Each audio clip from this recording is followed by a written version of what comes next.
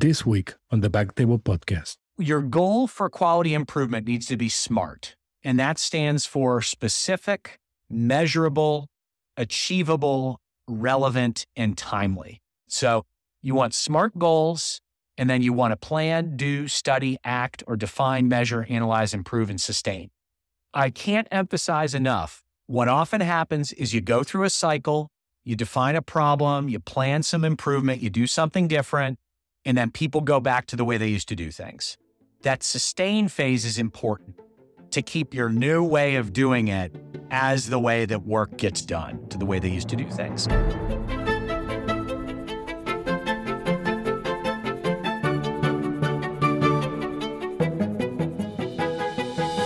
This is Jose Oche Silva as your host this week. We are happy to have as guest this week Dr. Peter Steinberg. Dr. Steinberg did his urology residency at Dartmouth Hitchcock Medical Center, then did a fellowship in laparoscopy, robotics, and endurology from Montefiore Medical Center. After this, Dr. Steinberg went back to Boston. He has served in multiple administrative and leadership positions since his nursing residency. His resume is very extensive, and recently he earned a certificate in safety, quality, and informatics from Harvard, so congratulations. Currently, he's assistant professor at Harvard University School of Medicine. He's a urologist at Beth Deaconess and an associate director of quality and safety in the Department of Surgery. Dr. Steinberg, Peter, it's a pleasure to have you here as a guest today. Welcome to BackTable. Great, thanks so much. Glad to be at the table. So how do you got involved in this topic? It's interesting. It's one of those things that just kind of happened to me, I feel like. I think this happens to a lot of people as you grow both clinically or administratively. I had a lot of interest, frankly, in adverse patient outcomes and malpractice, especially early in my career, in large part because as a young surgeon, you generate a lot of complications. So you want to try to learn how to prevent them. I was also named in a malpractice suit as a resident. And frankly, that was a very formative experience in a lot of ways. And it got me starting to think about safety, especially in the OR as it relates to complications. So it just sort of happened organically. I would get involved in being a content expert in reviewing events at our institution or being involved in a root cause analysis related to an adverse event. It started to pique my interest. And as time went on, I realized that was a good lane for me, more so than being a researcher or being a program director. That wasn't going to be for me. In terms of quality improvement, I was always someone who came up with ideas and tinkered with better ways of doing things. I'm not particularly creative. However, I'm good at seeing how other people do something that I'm doing to make it more efficient or better. And so that was how I got more involved in sort of the quality of things. I never came up with any ideas of my own, but I could see where other people were struggling or try to identify what the barriers to things were. And I started actually doing some of this stuff in my job, but really had no formal training. And that's how I ended up ultimately doing that certificate program recently. And you mentioned, the other positions, research, program director. So you knew that you were going to stay in academics. Yeah, I always had an inclination that I wanted an academic job, in large part because I like a lot of the things that are happening at academic centers. I got nothing against being in a private group. However, I felt like it was a better environment for me to be in, given sort of the nature of how people inquire about different things. I feel like a very no-fault kind of environment in a lot of ways. So I was never a particularly talented researcher, although I did try to do some, and I occasionally do try to write some papers. But I think that's something that requires sort of dedicated interest and effort. And, frankly, the residents don't really like working with me on projects. I have colleagues who they like to work with more, who are more prolific. So I don't want to say it's a dead end, but that was never really where things seem to be going. So at any rate, that's basically what the path was. I decided to stay in academics, and this seemed like, a good area for me to pursue. I've been out about 12 years now from finishing or being in practice, actually. And so, once I'd been practicing for 6, 7, 8 years, I needed to find some other way to kind of keep embellishing my career. Not that I was bored with clinical medicine. So at the moment, you're not doing anything clinical? Oh, no, I do. Actually, I'm 80% clinical. Okay. But I do this 20%. But as I got to that, I'm not quite mid-career, but close, something to expand what you're doing, to give you a new set of challenges. And again, it's not that operating isn't challenging, it is. but doing something new kind of kept me fresh. And so doing some dedicated training and more involvement in this area has kind of rejuvenated me in 3, 4, 5 years. No, I completely understand what you're saying. I mean, that's one of the reasons I do the podcast. And it's just to have something different. My co-host, Dr. Aditya Bagrodia, he has talked about all these ventures, I guess, or I forgot what the name he calls it, but it's just like doing something different than just a clinical to balance your life. Absolutely. And I think it's important. So Pete, let's start with some definitions. Okay, so quality, safety, what are we talking about when we hear that? Sure. So quality, there are a lot of different ways to define it, but really what you're talking about is getting good value, either for a low cost. That's generally how most people, and when you're talking about healthcare, cost is not the only parameter, but that's what you're talking about. You're talking about getting good outcomes, safe outcomes, effective outcomes, things the patient wants in a relatively decent amount of time that are efficient and are fair. And that's generally how Institute of Medicine tends to define it. Safe, effective, patient-centered, timely, efficient, and other people will just say you're getting outcomes for low dollars. That's the more economic way of looking at it. But that's what you don't want to get: ineffective, unsafe, expensive care. That's not quality. Okay, so that's quality. And what about safety? So safety has, two components. You're dealing with adverse events. So that's harm that just happens during patient care. That's not preventable. But then there are errors where you're not meeting the standard of care. So if you have an error, but nobody's harmed, that's what you call a near miss.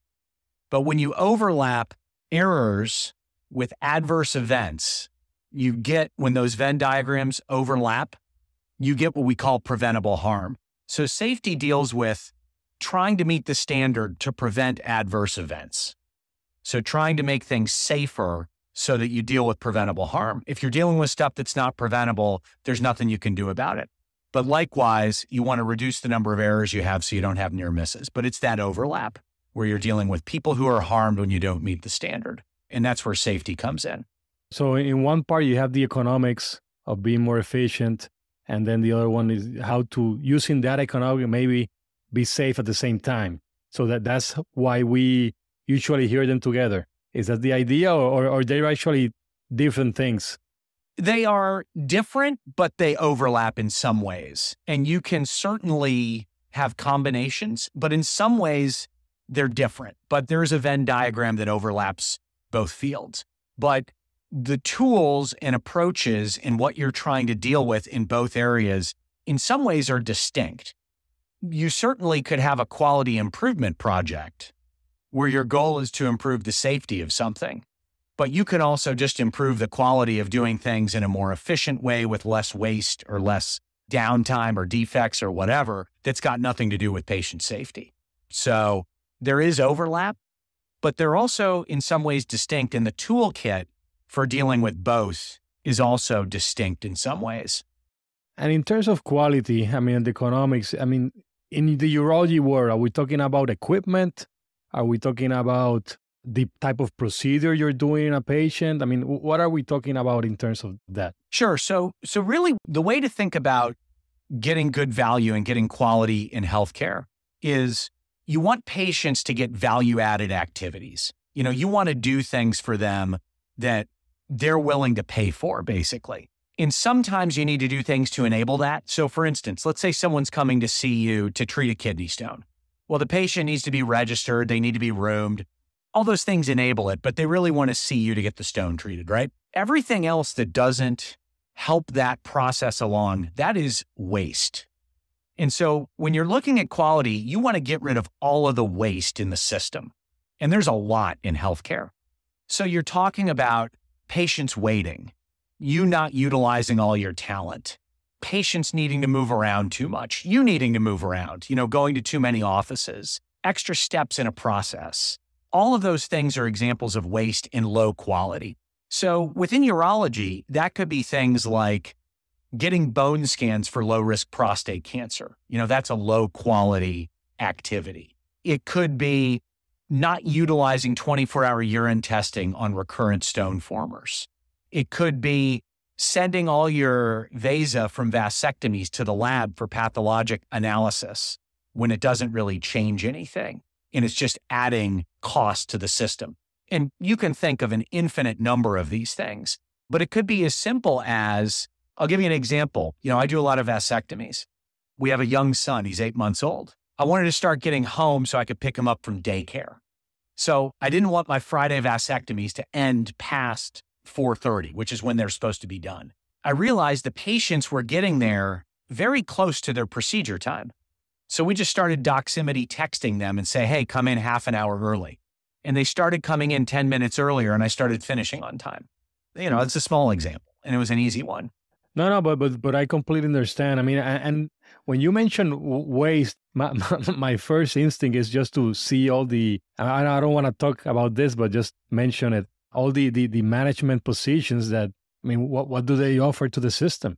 Sure. And that might be a completely different topic because, but really, you as a urologist, what do you bring to the table? Or because most of the time you're the only one, or I'm sure that most of the time you're the actual surgeon and the one talking about the procedures, and then you have a lot of nurses, a lot of supporting. And how do you try to convince them, educate them to see maybe this is necessary, maybe it's not a waste?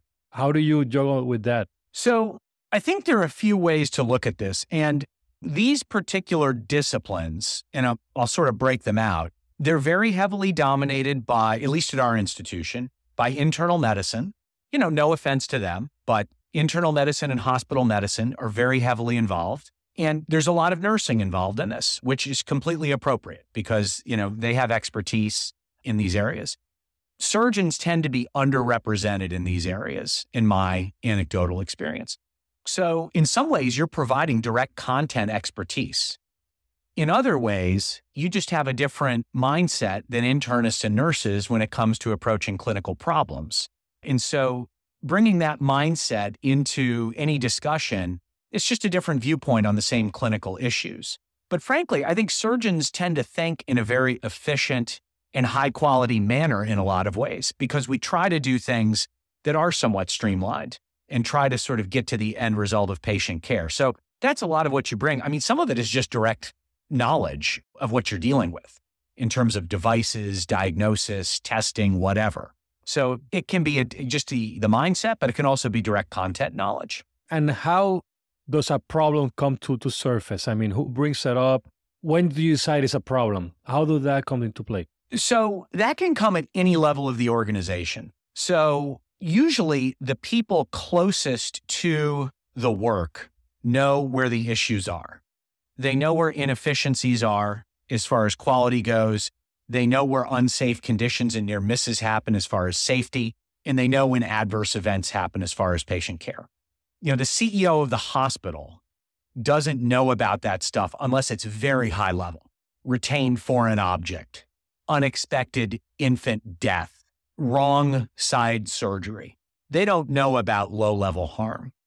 And likewise, when it comes to quality improvement projects, they may have very high-level goals for the organization, but they don't know that I want to get home at 4:30, and if my vasectomies check in half an hour before their appointment, I'll accomplish that. So you've got everywhere along the continuum. People closest to the issues will be able to identify what the problem is. If the solutions are simple, you don't need to go any higher than, frankly, yourself or maybe your manager to fix them. And that's really a lot of what we encourage is dealing with things that are within your control. We've had certain events where the issue is related to our medical record in between institutions. Well, okay, the fix of that is to implement, say, Epic. Well, we can't do that. The CEO of the health system can. So you need to sort of scale what the fix is for your level of problem. So people in the trenches, what we call the sharp end, are often able to identify where the problems are. You run into challenges if you need help of people above your manager or yourself to fix them. Likewise, the hospital may have very high-level goals that come down to you, and you need to figure out how their goals fit into your daily life. So it can be bidirectional. But frankly, most of this stuff is really a very low level, very close to the patient. Because, for example, I had this issue, or it was like 3 years ago. They brought me a concern regarding ureteroscopes. we were doing the disposable, and we got the company at that time was Boston Scientific to bring in a good quote, but then somebody had the idea, okay, how can we minimize the cost? So they switched to reusables. I told them, hey, they break, all that. So after a year and a half, they come to me again. Hey, these ureteroscopes are very expensive. I told you a year and a half ago this was going to happen. So sometimes that person in that moment wants to create a change because that person that made the decision, now she's in a very top management position. So sometimes, unfortunately, the quality on the long run, because you're a urologist, you stay there in the same position. I'm in the same position. So we're there for the long run. And you see sometimes some personnel are always constantly changing. How do you deal with that? And because it affects quality. Sure. So, I think there's a couple ways to look at quality improvement. And again, you're talking about trying to eliminate waste, unnecessary stuff. And I don't know if you've ever heard of Lean or Kaizen, which is the sort of Toyota way of trying to improve continuous quality improvement. There's an acronym that applies to waste within healthcare that's good to know. It's called downtime. So that's defects, overproduction, waiting, non-utilized talent, transportation, inventory, motion, and extra processing. So any process you have, you can break it down by steps and you can look and say, okay, do we have any of these? So with your ureteroscope issue, the specific issue you may be looking at is, let's just look at the ureteroscope cost per case. And let's say when you were using LithoView, your cost for ureteroscopes per case was $1,000. And let's say your cost with reusables per case was $2,000. You're accomplishing the same thing. But you could go to the hospital and say, look, here's what you're spending. Here's the case number. What do you think? That's an easy way to speak the language of somebody there. Now, there may be other reasons why they're doing that, but that's a very good way of looking at a problem like that. You can just say the direct cost and the outcome, and you can look at them. But there really are a couple ways to focus on this. I think as much as humanly possible, if you find what's impacting your job and your patients, and you try to run tests of change at the local level, going no higher, in my opinion, than your division or department chief, if needed at all. To be honest, the best is if you can do it on your own without involving anybody else other than maybe your medical assistants or your nurse or your administrative assistant. That's something that's relevant to you and nobody can tinker with it. If you get into more complex stuff where you need a budget or resources or personnel, or the hospital wants to do something, then it gets more complicated. But I think if you can speak the administrative language of, look, you are adding this step, this provides no value. This costs X amount. You're making this person walk from here to there for no reason. You are requiring us to keep this inventory on the shelf. You're making the folks in central processing wash this device for no reason. We have to wait for X number of scopes to get cleaned X number of minutes, and it costs this amount of money. I think those are all things that tend to be compelling to administrators. But the more you can do things as close to the problem as humanly possible, the more control you will have, and the less you're going to get into other people's needs or agendas. Sometimes it's unavoidable, but I think the closer you can get to the problem, the better off you'll be. And Pete, in terms of us as urologists, where do you think we need improvement? At least in your institution, where have you seen that there's a lot of mistakes that we have been doing that needs improvement? Well, I think at a very high level, I think about things within urology where there's underutilization. So I mainly do endourology and I do a lot of vasectomy care and a little general urology. So at a high level, things that are underutilized, 24-hour urine testing is underutilized. Screening people for hyperparathyroidism with recurrent stones, I think that's underutilized. I think in general, vasectomy is underutilized as a form of birth control. I think that referring people for dipstick positive hematuria to a urologist is a waste of our time. I think referring people without repeating a PSA is a waste of time and resources. That's at a high level. Those are things that you need the AUA, the World Health Organization, the Institute for Medicine. I mean, like the Choosing Wisely campaign, like you need that level, right? You need the chief medical officer of your health system to deal with that stuff. If you want to tackle that, fine. But that's like a big ask, right? If you want to be on the AUA guidelines panel, fine. But that's a dozen people for problem. So that's super high level, right? On the micro level, what I think about is I think about processes and what can you get rid of? I'll give you a perfect example from our practice. Every year we have to recertify fluoroscopy training. Our state, Massachusetts, requires 2 hours of annual training. We used to have to sit and watch this video from the radiation guy. Everybody would do it, but it was annoying. So what we did is we moved it into our Wednesday morning conference schedule. So we made it interactive. He came to give us the same lecture, but it was interactive. People got a ton out of it, asked him a bunch of questions. It satisfies the state requirement. It satisfies the hospital requirement. We didn't have to take 2 hours out of our time some other time. We built it into the schedule and got that time back. It saved everyone 2 hours per year. So there's a perfect example of wasted time that we clawed back into our schedule for ourselves. So I think if you look at whatever you're doing on a day-to-day basis and say, where are the pain points here? Why am I waiting? Why is there this extra step in this process? I'll give you another example. Every time we order a stone analysis in our system, you click stone analysis, you write in clinical history kidney stone, and you write in what the specimen is. It's a kidney stone. So we said to pathology, can you just eliminate that? It's a kidney stone. So they got rid of it. It's 2 less things to write, but you do that 100 times a year. That's, 20 minutes or something. So if you look at any process where there's annoyance, I'll give you one last example. We used to not have good communication when the OR was ready for the patient to come back. We realized the problem was when the room was ready, anesthesia was ready, and the patient was ready, there was no common signal to everyone that we could go. So they changed the computer system that each team, when you check off things are ready, when all 3 of them are green, the whole OR team gets paged. So you didn't have to walk around and look for anybody. And it saved like 15 minutes of turnover time. So, you think about anything you do, if you look at it, if it's a pain point, break it down into its component steps and figure out where you're losing time. Where are redundancies? Where is there waste? Where is there extra processing? Look at any form you have to fill out that's redundant. Can you make it one form for credentialing? Can you make it one thing for all the hospitals you go to?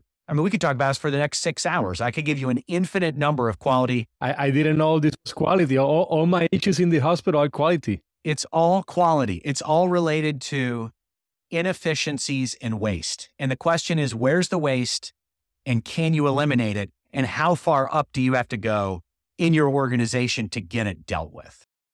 Yeah, you need to go to the government and stop that yearly certification. Yeah, you can do that. That's a high level thing though, right? You can take it as high as you want in the system. So, my advice is find out what you have control over with needing to go the least levels above yourself. And that's where I would put a lot of focus. If you want to work on bigger things, knock yourself out. People have to do that. It's just more challenging at that level. And how so? Because from what you told me, definitely that I can make up a huge list. So how do you figure out what to tackle first? Are you doing multiple projects at once? Are you going one by one? How does that work? Yeah, so there are a couple different ways to do that. So there's something called a impact effort matrix, and you can do it on a continuum or have 4 boxes. So if you think about projects that are high or low impact, and if you think about the effort to complete them as high or low, I think the more you can find high impact projects that are low effort, that's where you want to focus your time. I think if you're going to deal with high impact projects that are high effort, that may be worthwhile. You do not want to do anything that is low impact, high effort ever. If it's low impact and low effort, it depends. But I think that's one way to categorize what you're working on. And you can just, break them down. You can say, look, we have these 6 projects. Which one's the easiest to accomplish? Which one's the highest impact? If they're the same, that's where you put your effort. If you have multiple projects, the same categorization would apply. You can have multiple things going on at one time. Obviously, what your boss wants you to work on is relevant. So that needs to be a factor. I think you need to think about what are priorities for your institution. So that comes into play. I think you need to think about things that the patients are talking about. If all the patients are complaining, your phone system sucks, you need to tackle it. So there are a lot of different ways to do it. Personally, I have a whole bunch of projects going on. I've got some that are sort of aspirational that we may or may not ever get to, and you keep a list of those. And then you've got, I'd say we probably have 6 to 10 things that are on the active list at any one time of different degrees of complexity. I have other people I work with on this. It's not just me, but those are the big things. It's sort of, where's the impact? Where's the effort? What does your boss want? What do the patients want? What is the organization asking for? Those are the things we look at. And, sometimes it's a regulatory body is causing you to do something. You're using too much fluoroscopy. You're breaking too many ureteroscopes. So those could all be things. But I think the impact effort matrix is an important thing to understand and a good way to prioritize if you have, say, half a dozen projects. And in terms of your team, who's your team? Do you have other nurses? Do you have residents? Who helps you with these projects? So within our Division of Urology, so I'm in charge of quality and safety. We have a nurse who's sort of a project manager. She deals with a lot of different things within the office, but helps me work on all these projects. And especially if there's a nursing component, she's a great liaison. We also have our residents are required to do one project to graduate. They often come up with other things along the way, and they do this intuitively. They're like, hey, this is a problem. We're sick of changing SP tubes. Can you help us? They don't know it's a quality improvement project, but it is. So they just say like, here's a pain point in my daily life. Can you help me fix it? Without even realizing all the mumbo jumbo. So the residents help us out.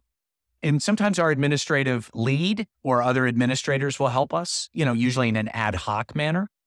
And then at the hospital level, there's a much bigger team. We have multiple dedicated nurses, other physicians, social work, patient relations. Our quality improvement team is huge. So there are a whole bunch of us, and there's the vice chair of the Department of Surgery is also involved with that.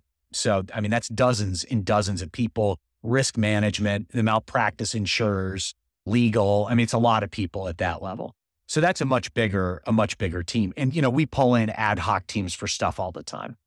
And right now you're the guy within urology. Let's say I have a problem. I will go to you. Hey, the turnover is getting ridiculous, getting out of hand.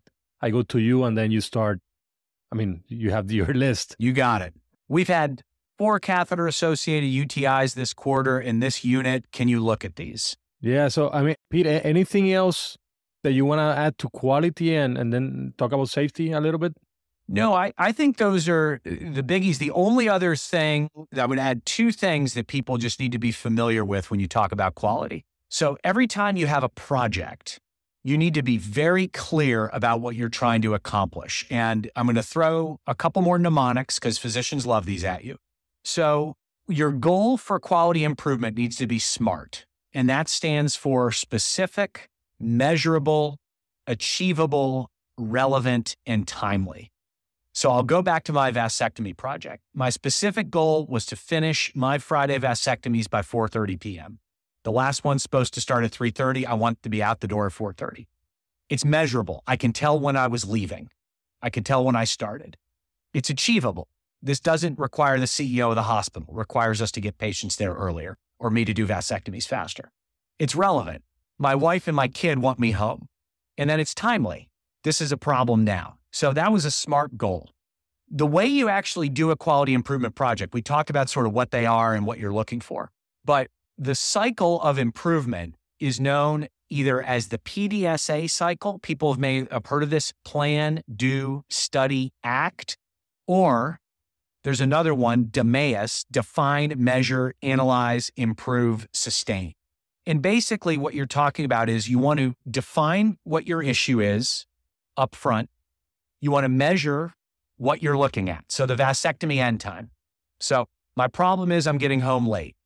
I want to measure when I'm finishing. I want to measure when the patients are arriving. Patients were arriving 10 minutes before their procedure. All right, if we get them there earlier, I'm going to get home sooner.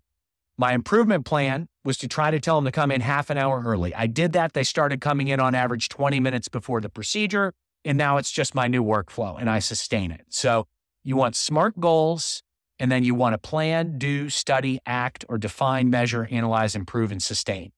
I can't emphasize enough. What often happens is you go through a cycle, you define a problem, you plan some improvement, you do something different, and then people go back to the way they used to do things. That sustain phase is important to keep your new way of doing it as the way that work gets done. A lot of times people they go back to the way they used to do things. This requires management and leadership once you've come up with some improvement in your quality to stay on top of it, because people always regress back to the way they used to do things. It's hard to do. So you come up with your few projects, you do a great project, you have improvement, you have to continue it in the future. So that's often the hardest part. And this is where management and leadership really come in. Good. So Pete, there's this urologist here in Florida. He only does vasectomy and he has the 8-minute vasectomy. Oh my God. Have you seen the video? So yeah, so I actually saw him in person. I mean, and yeah, he doesn't take it to account when he starts putting the anesthesia, but definitely he does it in the 8 minutes. It has to be a good scrotum and everything, but yeah, single incision in the middle, go to both sides, mucosal interposition, and 8 minutes. I got to watch this. That's amazing. I mean, I think you have to count the time you're numbing them up, but whatever. So he has the video. I mean, yeah, it takes, I mean, he can do it in 8 minutes. I got to check that out when we're done. That sounds awesome. So I'll email you the name. I forgot, but I'll look it up and I'll email you. Yeah, always willing to learn something new. So I changed the way I did vasectomy like a year and a half ago after I saw him at a conference. He did a conference. I saw the technique. I changed the way I did them, yeah. I used to do 2 incisions, cut them, burn each end. I didn't send the vascularizer, but I cut it. I took a segment. Now I'm not doing it, and the results are good and faster. Cool. So Pete, so we talk about quality already. Definitely, I mean, I'm impressed that most of the issues that I have, I mean, it's quality and didn't know where to catalog it, but inefficiency, all those things, time wasted, it's just quality. How about safety? Safety in urology. What can you say about that? Sure. So the WHO defines, safety as preventing errors and adverse effects to patients during healthcare. So within urology, there's a lot of different areas to think about. So big areas in general are things like medication-related errors. I mean, that's a huge one within all of medical care. So wrong drug, wrong dose, look-alike, sound-alike, allergies, drug interactions. I mean, that's huge. And you could do a PhD dissertation on that. I mean, it's a massive area. Other critical things that we know about are things like the universal protocol. So make sure you have the right patient for the right procedure, correct laterality, correct organ. You have a correct equipment available and appropriate equipment. You have appropriate support staff for what you're doing. You have a blood bank if you need it, or an ICU or interventional radiology. Or if you don't, you're doing appropriate things to mitigate that. So, I mean, those are just some basics. Certainly when it comes to surgery, there's a lot of stuff related to safety between patient selection, use of certain techniques or equipment, maneuvers that can be dangerous versus ones that are safer. So, there are a lot of different ways you can go with it. But I think big ones are medication, correct patient, correct laterality, correct organ, correct side, correct laterality. Those are really key ones and shouldn't be overlooked. I mean, I know everybody with the timeout thing, but it's important. Fire safety is another big one too in the OR that's important to think about. And let me ask you this. How about Sidex? I mean, what do you think about Sidex? I mean, it's a good example, right? In my first job, they used to do Sidex for the scopes. And then when the whole white paper came out about anaphylaxis, we stopped and went to central processing. And I've always worked in a practice that's associated with a hospital that has central processing. In one of our outpatient offices, we have ambu scopes now, and it's a non-issue. And to be honest, I kind of like the ambu scope or a single-use scope. I use that. I'll use the Congenetics. But yeah, I mean, Sidex is pretty quick. So it was an anaphylactic issue because at our office, I'm employed, they say that it's a UTI issue, an infectious issue. I mean, single-use scopes basically are going to make most of the infectious issues a non-event, right? But I mean, there's a good example of harm reduction potentially. Is central processing going to make your cystoscopy safer? Is using single-use scopes going to make it safer? I mean, there's a great example. If you have a patient who dies of septic shock after an office cystoscopy and your scope wasn't adequately cleaned, I think we could probably all agree that was preventable harm. I mean, that's just one small example, but that's a great example. And definitely usually in the OR, I mean, you're exposed to bigger concerns of safety. I mean, the wrong side surgery. But in terms of the office, I mean, you mentioned medication. How can we make it safe for patients? As a urologist, where can we be better? So I think some basic things are important. So correct identification of patients is important. I know it sounds cheesy. However, I think all of us have had a scenario where somebody got roomed, you didn't have the right identifiers, you weren't exactly sure what was going on, probably nothing happened, but that's a near miss. So I think you need to be really attentive to things like 2 identifiers with the patient. Are you Mr. Johnson? All right, fine. But the person rooming them, name and date of birth, very simple. If they don't jive, you have to figure out who it is. This has happened to me before where I actually had a patient say he was someone else who was in the waiting room. And the medical assistant and I were incredibly confused what was going on because the patients were there. They were both on the schedule, but Bob Jones said he was John Smith. I have no idea why he said that, but you need to verify that. If you're doing office procedures, do a timeout. What's your name? What's your date of birth? What are we doing today? And look, you're doing a cystoscopy. Most guys say, you're going to torture me. You're going to shove. They don't say cystoscopy, but you know that it all makes sense, right? So I think that that's important. With medications, some basic things are important. If you're drawing up the local anesthesia for a vasectomy, look at the vial, confirm that you're drawing up lidocaine. If someone's going to prepare it for you, they should put a sticker on there and label it. So with medication on the field, which is most of what we use, prescribing it is different. But during a procedure, if you're about to give lidocaine, if you're about to give bupivacaine before a prostate biopsy, look at the label. And if you're immediately going to use it, you don't need to label it. But if you're drawing it up and using it right away, if you're going to give a ceftriaxone IM shot before prostate biopsy, you draw it up, you give it, that's not a problem. But if someone's preparing this for you and laying it out on a tray, you need to have it labeled with a sticker because you have no clue what it is. That's very critical.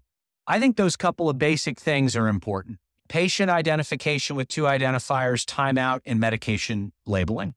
And you mentioned that you have a full day of vasectomy. Mm-hmm. Are you doing any sedation for those vasectomies? I give people oral Valium personally. I also use oral Valium. So then sometimes most people would do good, but some of these guys are very, very drowsy. I mean, you cannot do a full timeout, a regular timeout in this case. So what do you do in these cases? Do you make sure, you talk to the wife or to somebody that drove him? Well, I think, there are a couple things that are important about that. So, whenever I do a vasectomy, so pre-op is part of my counseling. I just saw a guy today and this came up. He asked, do I need a ride? And I said, yes. And it doesn't matter if I do or don't give him Valium. I say you need a ride home. Now, you can use your judgment as to whether they need to come with someone or whether they could take an Uber or a taxi, which frankly, I think most of them probably can. But I think, that's part of the pre-op thing is, do you have a ride home? We always make sure at the end of the procedure that they get to whoever's taking them home in the waiting room. Or if we are going to send them home some other means, my medical assistant walks them down to the lobby and puts them in the Uber. Or if that's where whoever's picking you up is going to meet you, we don't just let them wander out of the building. So, if someone's not consentable, then obviously that's a little bit of a different situation. Although I will say if someone saw you ahead of time for a vasectomy consult, you discuss the whole thing, they come in the day of the procedure for the vasectomy and they're a little loopy from the Valium. I think it's reasonable that they're all there to have the procedure. I think that's, obviously if somebody's unconscious, that's a different issue, but you do have to use your judgment as to how impaired they are. But it's a strong argument for seeing someone ahead of time for the consult, not doing it all at the same sitting. That's for sure. Because the other day I had a situation, a patient that I saw, he wanted to be in the OR, also a circumcision. Then he called, now I'm going to just do the vasectomy. So then we switched to the office. So the patient was very, very drowsy. And my last note said circumcision and vasectomy. So the patient is drowsy. He's there in the table. I really cannot ask him, what happened? The nurse I wrote out, the patient wanted to be in the OR. And I went outside and talked to the wife. And that I felt better doing that. But yeah, it happened. And at some first, what's going on with this patient? Because it's not like you can wake him up. You need to wait for the volume to pass. It all worked out okay. But that's a near miss, right? That's an unsafe condition. No harm came from it. The guy, you originally were going to do a circ and a vasectomy. He changed his mind, just wants the vas. But that's where documentation of the change in procedure is important in the chart. The universal protocol, why are you here today? What are you having done?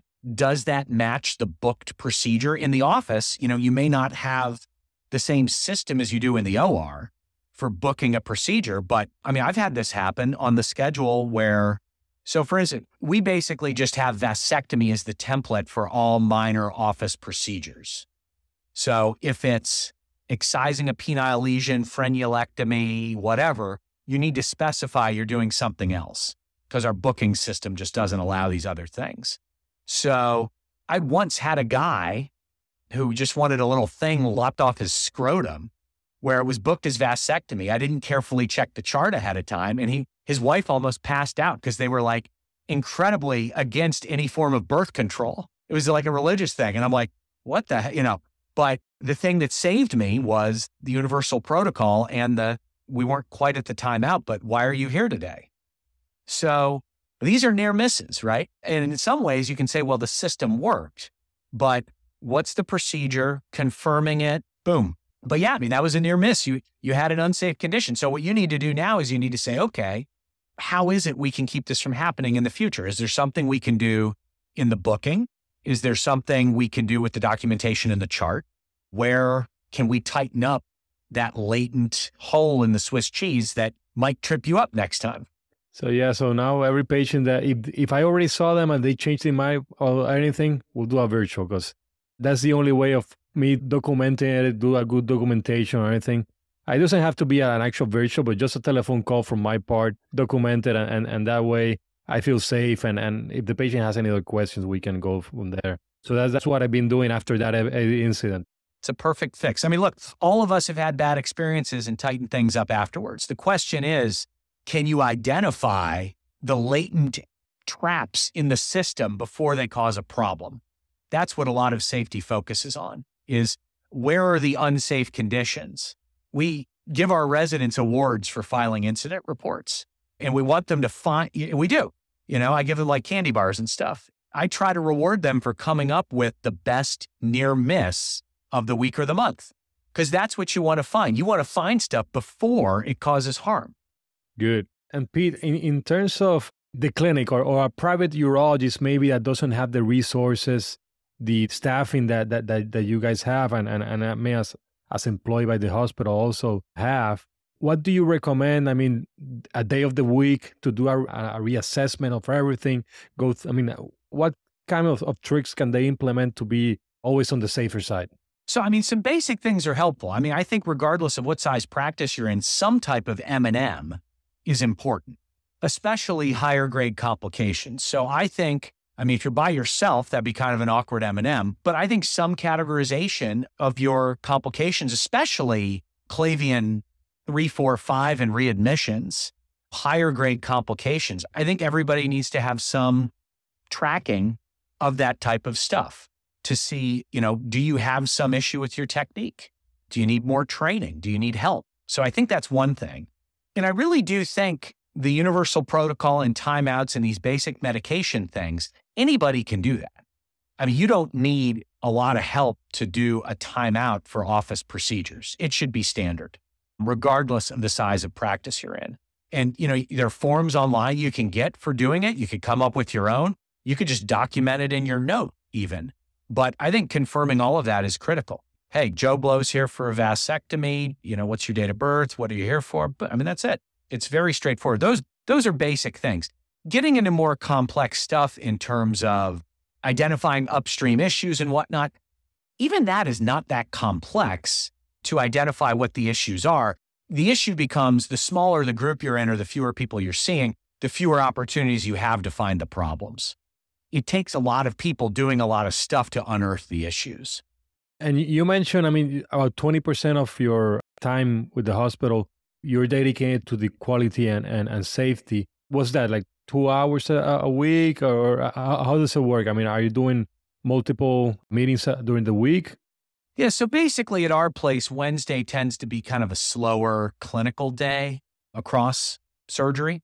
So it's when most people have, didactics in the morning.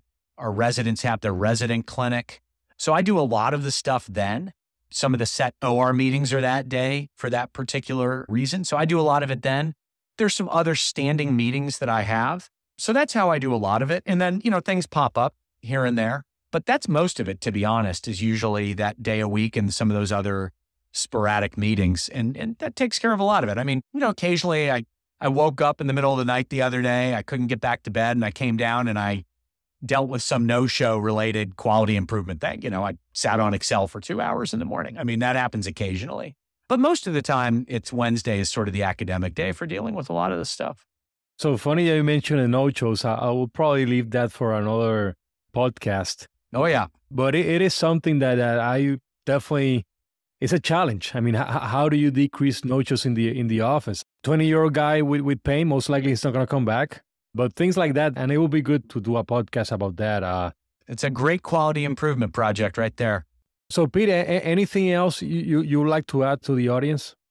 Yeah, so just on the safety front, a lot of what has evolved in this space, I think a lot of people like to focus heavily on people's actions, the person closest to the event. What did this person do or not do? And sometimes that's relevant. There are people who, and sometimes it's even criminal, right? You could have a nurse who's injecting people with potassium, right? Well, that's a very extreme thing. A lot of what relates to safety is below the surface. A lot of it is hidden and it's systemic, a lot of it. Not 100% of it, but a lot of it is what I like to think of as a trap waiting for the next person to come by. And so while you're doing your job, I think you can start to be aware of situations that could be an issue. And it can be the physical environment. The lighting isn't good. This light needs to be replaced. This shelf is no good. Where this is positioned is, the hallway has too much stuff. It can be basic stuff like that. We should have the code card in this location, not that location. The floor needs to be dry. You name it, right? So a lot of it is latent. And some of it is people's actions, but that gets way too much attention. Really what's going on is stuff is below the surface. And what you want to cultivate amongst everyone you work with is a culture of bringing stuff up before there are issues with it. And it shouldn't be judgmental. Anytime somebody comes to me with something, your response should be, thank you for bringing this to my attention. Thanks for the feedback about that. You may or may not be able to do anything about it. It may or may not be an issue, but that's the mindset you want to have when trying to make your workplace safer. Thanks for bringing that to my attention. If you have an incident reporting system in your hospital, it's important to utilize it. It may or may not get anywhere, but if you don't get the stuff into whatever system you have, people may not know about it. You'd be like, hey, this is the 15th one of these we've had this month. You may not know about it, but somebody in your institution will. So I think that's important. Yes, we like to focus on what people did or didn't do, but a lot of this is upstream and a lot of it is frankly hidden from view. And like you mentioned, also is on us as surgeons. For example, I was hearing a podcast the other day. They mentioned, if you have a very complex case that day, you're tired, you're fatigued, and you have another big case, maybe it's not the best time to do it. Move it to another day. And things like that, so that you keep your inner peace that day, or things are going bad in the OR, take a step back. And those are things that you can do on your own to try to prevent some errors just by your mood. and you want to do that 7 times around your mouth before it comes out your lips kind of thing, or deep breathing, or go for a walk, or, all those techniques that you use at home, you can use at work. I mean, trust me, I've learned some of this the hard way. You can do all of that stuff. You close your eyes and count to 10. I mean, people might look at you funny in the OR, but it certainly could be better than yelling at somebody. Exactly, and definitely, and causing an error on the patient. So, Pete, thank you for being in BackTable. Thank you for sharing your knowledge and everything. And we'll be happy to see you again and talk about the No-Show project. I'd love to talk to you about no-shows. I love talking about and thinking about improving that one. So we'll put that on the agenda. Thank you.